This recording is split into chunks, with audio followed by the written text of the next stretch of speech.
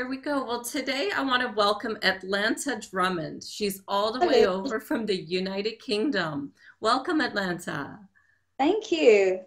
Can you tell us a little bit about yourself to give students over here in the US an idea of who you are, where you live, and what you're working on?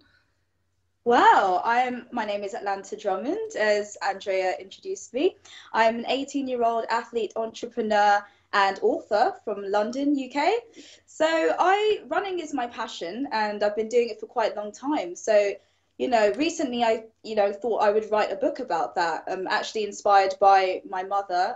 So anyway, I wrote a book and published last autumn. So I'm really excited about that. So I'm a competitive runner. I like to do the steeplechase in the summer, and I just lead running groups. That's my passion. Also, in my spare time, I love playing the piano.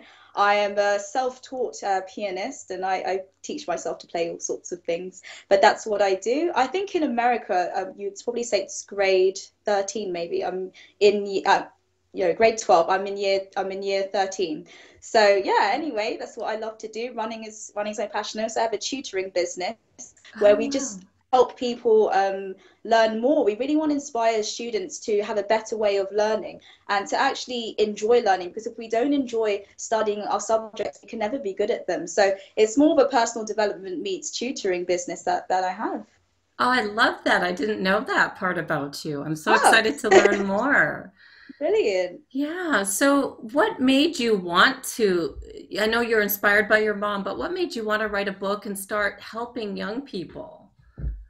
Well, it's just when I was about 15, my mother did say, you know so much. Why don't you write a book? And I think at the time I lacked self-confidence. So it's not something, I agreed with it. It's not something I saw myself doing in the near future. But it was really just sort of starting running and meeting a lot of people that wanted to start. And they just didn't have the courage or the motivation to do so, or just thought, me running, I could never do something like that. So I wanted to motivate more to do that. And a lot of the people in my running club were behind me on that, saying, you're so motivational. Why don't you motivate me? So then writing a book was the perfect opportunity to do so. So I love helping people. And it's really important to help your community, especially young people, because sometimes they really lack the self-confidence. But, if you're able to help them, they can realize the self-confidence that they naturally have, and they can go out and get their goals and just go out and do those things. I love it. Very well said, Atlanta. So, how did you know what to do? You've got these ideas. Who were your mentors that kind of helped you get this way? Because I know that, Well, yeah, I just know that you yeah. you can't do this all by yourself. So, how did you get ideas to help you? Well, I'd say my mentors were you, Andrea, Thank and you. also my mother. I found that you were really helpful and inspirational during the whole process, and I just, again, I wanted to thank you for helping me with that and Thanks, being my Atlanta. mentor. The advice definitely did help, and I think it helps having a mentor, just someone that's been where you are, Right. and to help you do that. So I received a lot of advice.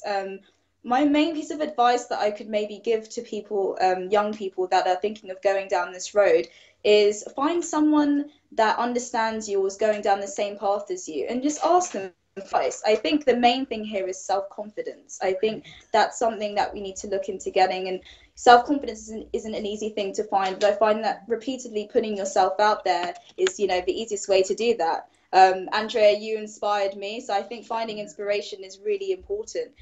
Saw what you were doing with your programs, and I really felt inspired to do that. And with your book and everything. So yeah, Thank you. Thank you so much. It's so nice to hear that I'm impacting people in different countries. Thank you so much for that. And you as well. What you're doing, it all comes back. So when I thank you. see what you're doing, it helps me to keep going. So we're here to really help each other no matter what our Brilliant, of ages. course. Yeah, So now the start of the year, I noticed you doing this daily video challenge. I am. What's going on with that? Why did you start it? What are you learning from it? Well, I initially started the video challenge to sort of to bring myself repeatedly outside of my comfort zone. So I've never been a video person. I'm not really a fan of taking videos. I may take pictures, but videos is something different and unusual for me. And as I'd like to become a speaker later on in life, I thought it would be a brilliant idea to actually start taking videos, get myself into the pattern of exposing myself and putting it out there and putting it on social media where everyone can see it. So it was more a thing of traveling outside of my comfort zone. And I felt that that was needed for me to succeed. So coming outside of my comfort zone involved taking the videos, and that's why I started. So I thought to myself, a 360-day video challenge would be really great challenge. I don't know anyone that's done it, so I thought I'd start it off, and if anybody wanted to join in, then they could. But for me, it was just coming outside of my comfort zone and also giving value where I can. I think that's more important, because sometimes you can write Facebook statuses or you can write blogs, but sometimes people want to hear what you have to say. So I felt like I was doing my part in helping out people by creating the videos. And how does it feel from your first one to where your videos are now? Because I've watched you from the Wow. beginning. It's been a big leap. I'm definitely feeling a lot more confident, and it's become more of my routine and my habit. At first it was quite uncomfortable. I wasn't used to it, and I'd have to myself up like, oh, to do my video now, and I think so much about my appearance and what I'm gonna say. But now I just do it, and I don't have to think too much about it. I just go and I just speak and speak my mind. It's so much like routine. I don't even have to think twice. It's great. The leap from the first video to now is just amazing. I see the difference as well. I think speaking to you now, you've come miles away. You're ready Oh, now. thank You're you. ready for speaking. You're ready to really rocket yourself into the world to show other Thank people what you. you're doing. It's so inspiring. Have I missed anything? I've kind of got an idea of what you've been doing. Is there anything else that you'd like to say, to share with students that, that would be important for them to learn? I hear your message is self-confidence. Is that Oh, really yeah.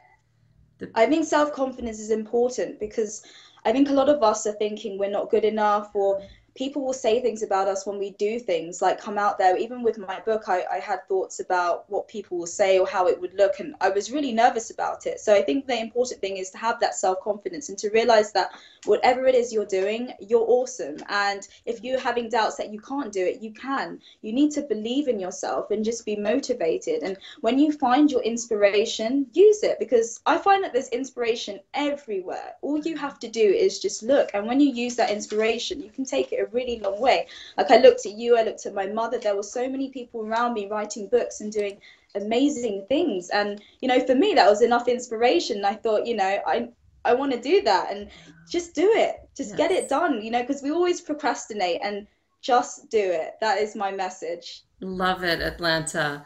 You're doing so great. I look forward to Thank following you you. and watching you and seeing where you're going. If people want to check out a way to contact you, what's the Oh, yeah. best way? Well, I do have my website, atlantadrummond.com, and also my YouTube channel, which would be a brilliant place to actually follow my video challenge and what I'm doing in my daily life. So that's also Atlanta Drummond, so relatively easy to find. I'm also on Twitter, Atlanta Drummond again, at Atlanta Drummond, and Facebook, if anyone wants to contact me, at Atlanta Drummond again. So it's all the same name on all social media platforms if anyone's interested. Absolutely. I'll be sure to put all those links in here. And I want to Brilliant. thank you so much for your time all the way from United Kingdom. No problem. Thank you. Thank you, Atlanta. We look forward to seeing where you're going next. Thank you, Andrea.